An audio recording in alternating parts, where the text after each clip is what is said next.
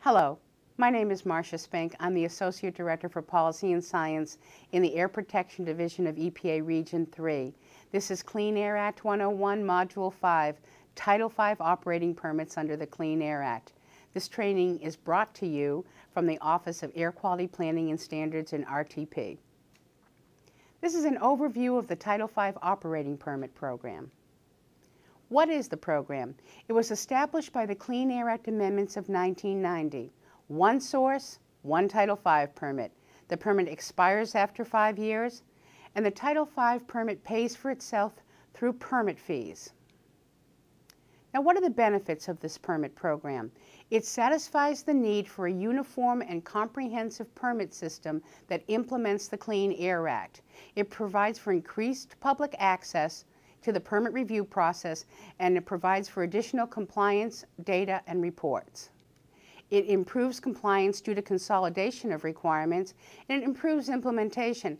What we mean by the fact that the Title V permit actually improves compliance is that many times when we found a source in violation, we would go to take enforcement and the source would say they didn't know that the requirement applied to them. So by having one permit with all of us stationary sources, Clean Air Act requirements imposed in a single instrument, we avoid the problem of sources saying they didn't know what they were subject to. Who's the permitting authority? Now, the Clean Air Act envisioned that state and local air pollution agencies would issue Title V permits. States become the Title V permitting authority upon final approval by EPA of Title V permit programs consisting of regulations to satisfy 40 CFR Part 70. Until that happens, EPA is the permitting authority under 40 CFR Part 71. Who needs a Title V permit? Major sources need them. That's any stationary source that exceeds potential to emit thresholds for regulated pollutants.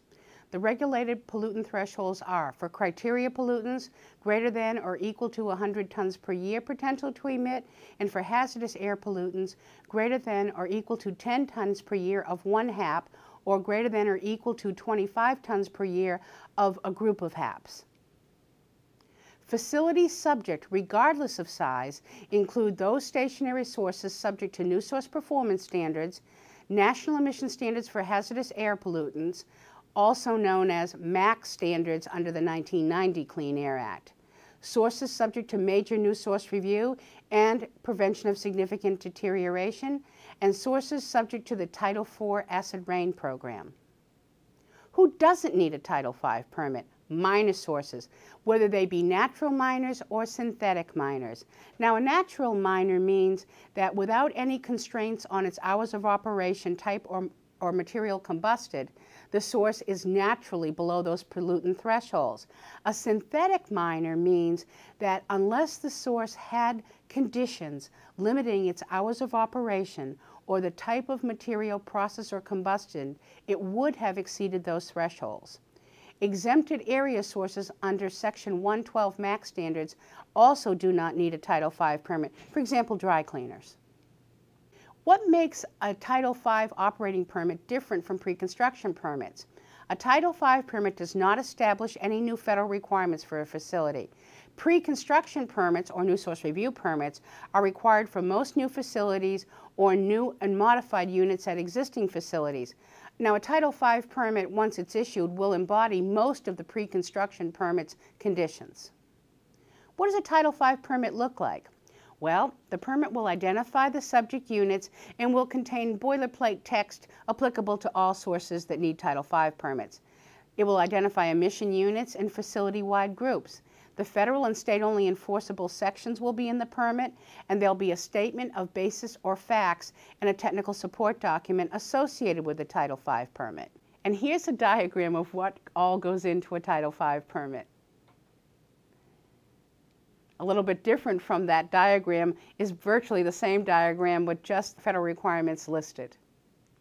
You've got your SIP, your new source review, your other federally enforceable permit limits, new source performance standards and 111D plans, NESHAPs or MACT, acid rain, stratospheric ozone requirements, and any other federal requirements applicable to a major stationary source will be in its Title V permit.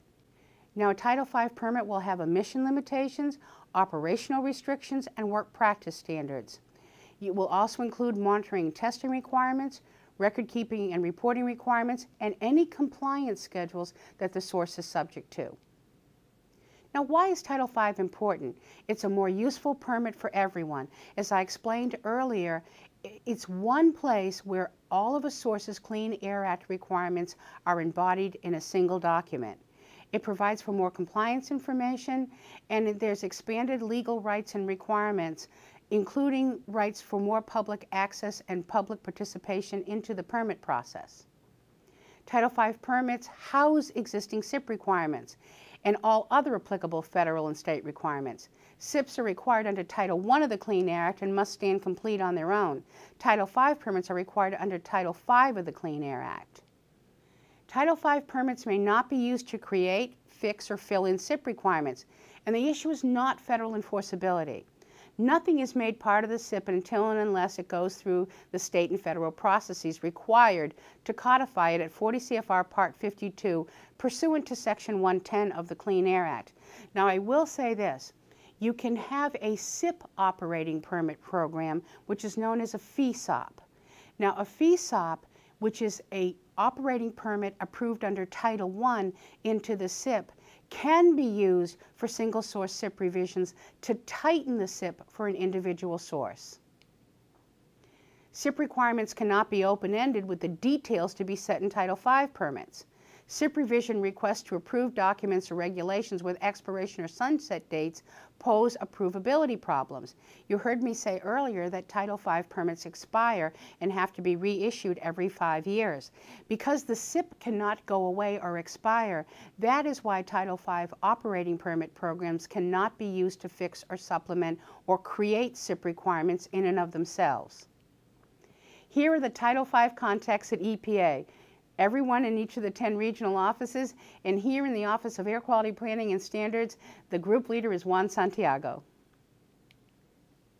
That concludes Module 5 on Title V of Clean Air Act 101.